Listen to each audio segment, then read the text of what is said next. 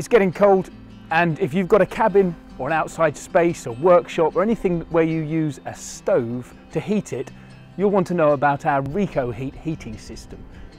Come inside and have a look.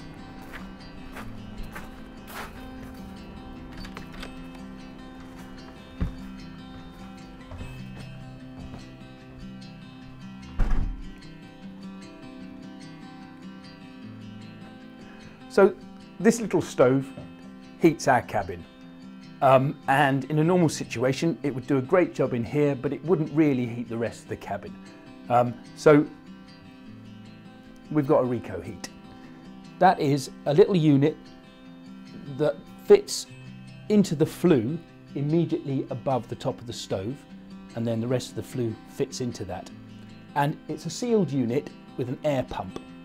So I'm going to switch the pump on so you can hear that, and then I'm going to light the fire, and you're going to see how fast the heat coming out of this heat recovery unit builds up and pumps hot air into the cabin.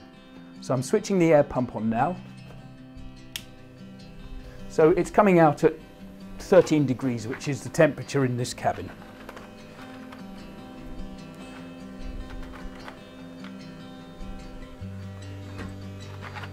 Got a little fire built up, but plenty big enough to ignite the fire and get a good fire going in the stove.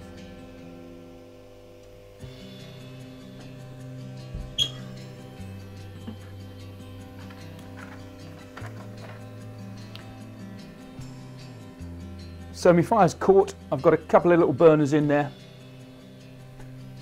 but the stove itself obviously is still completely cold. If you look at the time, it's 12:20 now, and the heat is just starting to rise on the thermometer.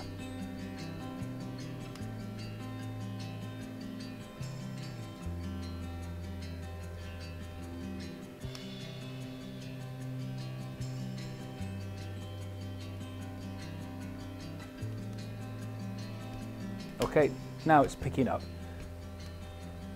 26, 27, 28. So the fire is caught, and the temperature coming out of here is already blowing warm. Here, of course, is completely cold still.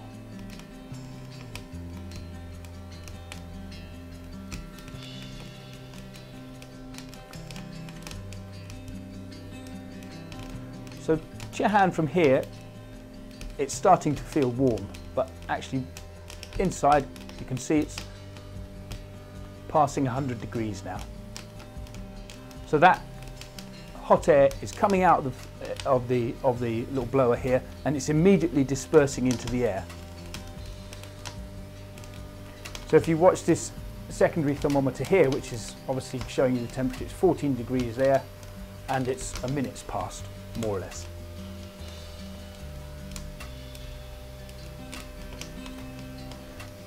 So you might notice that the hiss coming out of the unit has increased because the volume of the air has doubled, because it's now passing 250 degrees.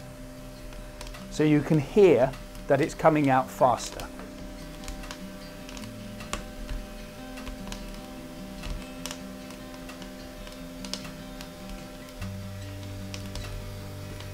The stove is still absolutely cold. It's warmed up a little bit. What's happening is that at 370 degrees, heat is being recovered from the flue in the sealed unit as it's exhausting from the stove. So it's actually the hottest part of the flue, because even though it's a perfectly normal stove, so it's got baffles at the top, and actually they're brick, the heat is at its most intense here as it exhausts out of the flue. So it's now whistling because it's got the thermometer wire in the tube, because it's 440 degrees, so it's nearly quadrupling the volume of the air as it's being pumped through. 460 degrees, it's going to start to be levelling off at about there, because that's probably the heat of the fire.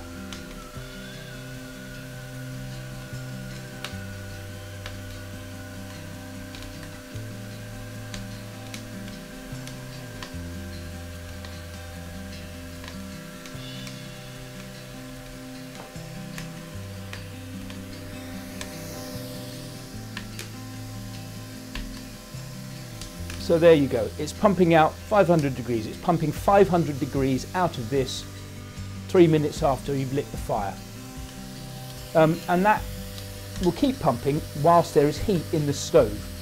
Because the amazing thing about the Recoheat is that because it's recovering the heat from the exhaust, that will keep on pumping heat whilst there's any heat in the actual stove. So it's just got a high temperature tube here which goes to an air pump that's connected to the other side and pumps a litre of air a second. So it's a standard, quite large aquarium pump. So let's take this out and you can hear what it's like when it's operating at 550 degrees as it's coming out there. Let's verify that.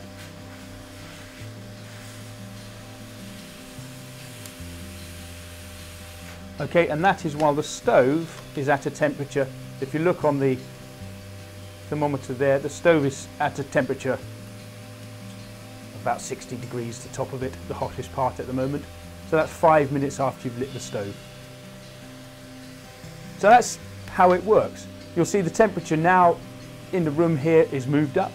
So the temperature will go up much faster when it's being pumped than it would just from the stove itself passing radiant heat into the room. And it will continue to do that even when you stop putting fuel on the fire and it gradually goes out. If you have a normal fire for a couple of hours, a few logs on there, and you damp the stove down, it will continue to pump air at this temperature out for at least 2 hours, and then as the stove cools down, the heat is still retained in the centre of the fire and is still being exhausted past the heat recovery unit, so it's still pumping hot and then warm air for hours after your stove goes out, which is why you get such enormous fuel savings from using the system. So check us out, it's recoheat.co.uk, and come and see our beautiful Recoheat heat recovery systems.